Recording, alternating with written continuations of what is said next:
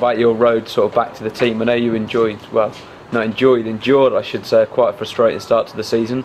So it must be nice just to be back playing again and enjoying what you do. Yeah, of course. I train at the end of the day to play the games on Saturday, and not being involved for the beginning part of the season has been quite tough mentally.